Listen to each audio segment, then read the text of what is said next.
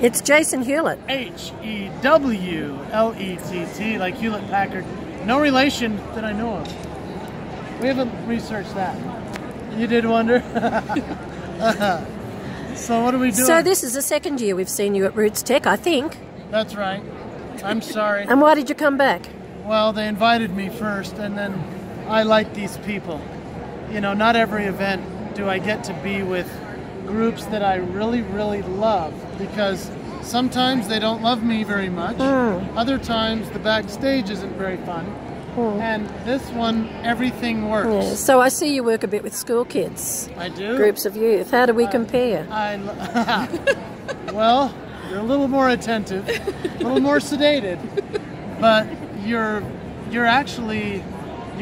more preferred as far as for an audience for me, because with kids now, their attention span is a little bit interesting. It's gotten worse with electronics these days. And so doing that with the children as far as assemblies or speaking in front of them has gotten to such a challenging place that now I only do that for leadership kids. You know, they're that tough. But you guys as an audience are awesome. It's fun. You're actually happy. You're happy people. Oh my gosh. No Americans know me either. But I've been reading about you. You say on the website your attendees learn because they're laughing. Right. Can you just elaborate on that? Sure. I mean, I think that when we're laughing, we are learning because we're not realizing that we're learning. A lot of the time, if we go in with the thought of, I'm going to be educated and this guy has to convince me why I should listen, then our brain shuts off a little bit. But if I can make you laugh by doing something that ignites something in your brain that gives you a reason to listen, that'll get me right to your heart, where you really do learn and you retain. And so I call it an engagement experience. And rather than just saying, I'm going to come in and make you laugh, I'm going to come and make you laugh, but there's a reason for it, right? That's the hope. And here at Rootstech, I'm not a keynote speaker. I am introducing the keynotes. I'm helping run the event, connect the dots between one piece to another. And so my role really here is to make you laugh, to make you happy to be here, to give you opportunities to win things and to connect with each other, and then to tie it all together with the speaker. Oh, thanks. It's fun. So are you on every day? Yeah. Whoa. I'm so sorry. That's good. No, I'll be on Friday and Saturday I'll be doing a lot. Because Saturday I'll do that pre-show like we've been doing, and then we'll bring on the lovely lady who'll be here, Natalia LaFrucata. Yeah, and then after her, Hank Smith and I are speaking for an hour and sharing some new things that I can't reveal right now. Oh, go on. You guys are going to go bonkers over what we have, and my family's going to help me with that. And then I get to interview a bunch of the singers that close out the afternoon event. So, yeah, I'm here all week. Oh, wow. Be sure to tip your waitress. So where do you hang out normally? Where do you live? Normally I'm at home. Yeah, but where? I live in Utah here. Oh, you do? I live down the street. Okay. About 40 minutes away. And we've lived here our whole married life. My wife and I, we've moved and come back and moved and come back, but we're here now. And been married 17 and a half years. Such a lovely thing. Babies. And we have a 12-year-old girl, and boys are 11, 10, and 6. So we had 4 and 5 years. So I was an angry man for a while, because they were all. now we've settled in. It's a lot. You know what I mean? So no, they're the best. What's that? We're like, we know how that goes. You know how it goes. Yeah. So I'm here mostly in Utah, but I travel for my events. I've never been to Australia. Do come. I'd love to come someday, but I've performed obviously other places, but normally this year I've been to Florida, Las Vegas, back and forth to New York and LA, kind of the major cities where they have huge conventions. So This is my job normally. it's basically convention work. All convention work. Yeah.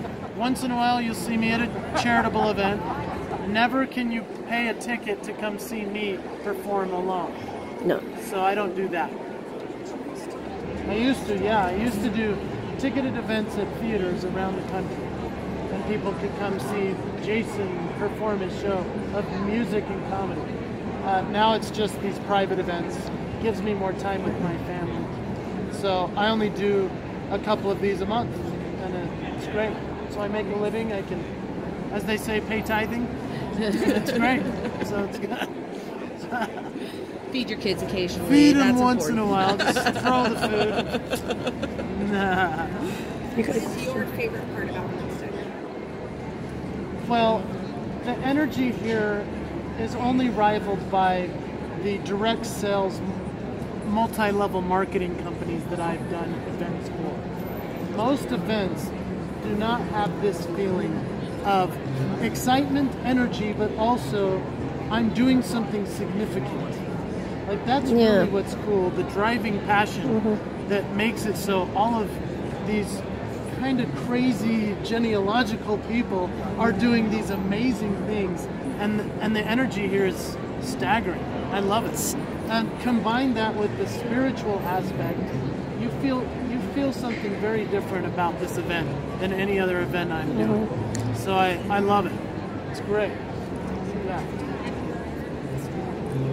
I've done a little bit of family history. I'm certainly even before beginner, but I mean I'm still working on it. I had to learn enough just to do what I did on the stage, which was like, hey, let's go to the family tree app and let's click here and do that. I had to really go through and put pictures in for my family tree and other things that only I see, but I needed to do. So it's been fun to learn it. I'm not like a pro. Do you often work with apps to collaborate with the audience like you did yesterday?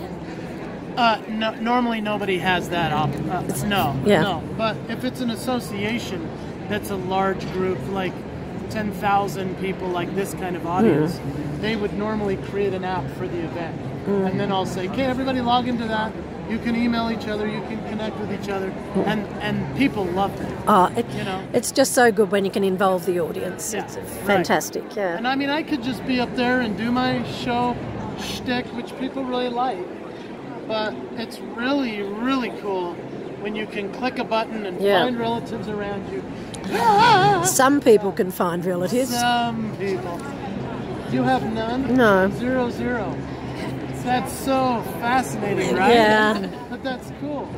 That's cool. I know. That was funny. Yeah. The one with, what, 351 Yeah. and 360, and they're coming, cousins! I was like, well, of course you are. Why would you not be? No, that's fantastic. That was funny. Yeah, I love this event. It's a great event. And I love the family history stuff, so I'm going to learn more and more and more. So you said you've done a little of your family history. Yeah. Do you know of any like famous or infamous relatives you have? Let's see. So we're looking at one. Yeah.